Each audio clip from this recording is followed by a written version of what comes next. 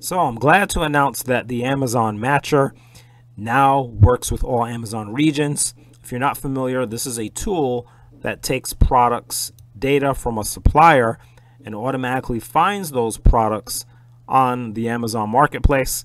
Previously, it only worked with a few regions, but now you can actually select any region and it will give you the region code as well as the actual Amazon domain for that region, and then it will try to match the products to that region.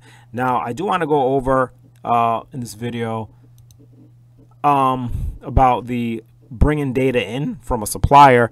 Walmart is a great example because what I'm going to talk about is the fact that sometimes the Walmart CSV can differ from other Walmart CSVs from a different page. So if I download bathroom furniture, I might get a different CSV format from what I might get on living room furniture, for example, right?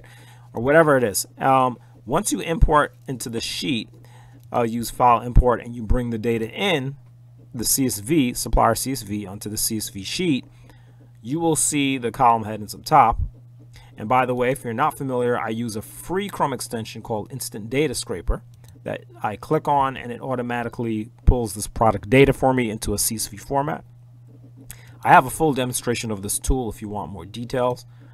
But just remember that you may have to create another map, as I just did down here, called Walmart 2. And this map reflects the titles that the column heading for the titles on this CSV, which are WIUH7, okay, which is different from what it was on the other Walmart CSV.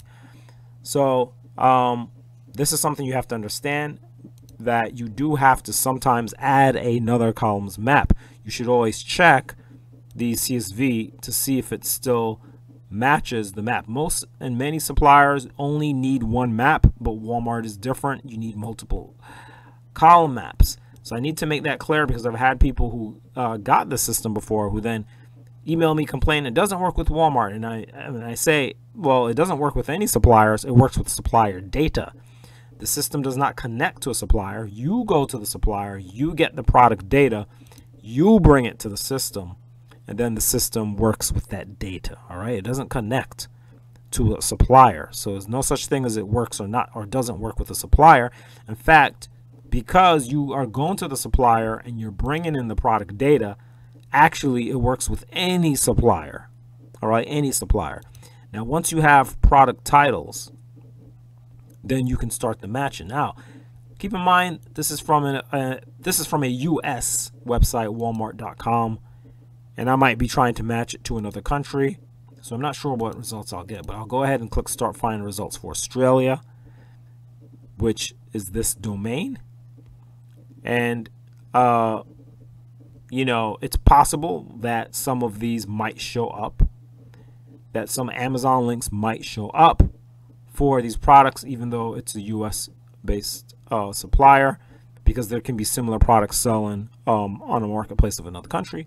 So, you know, you may not get as many matches as if this was Amazon.com perhaps, but you can still get some matches. And it's a great way to source from suppliers even outside the country.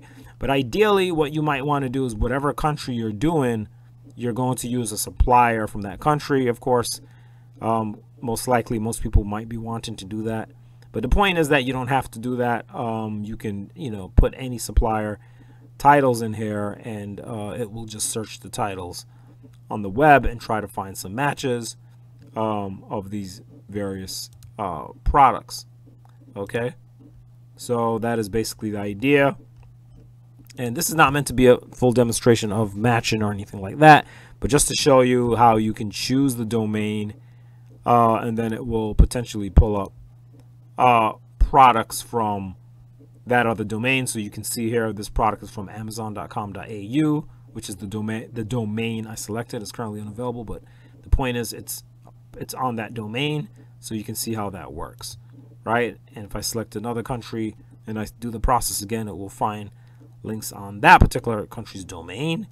And again, for this example, I'm crossing between countries, a supplier in one country, marketplace is another country, not even the same continent, two different continents altogether. So Australia being its own continent, actually, in this case.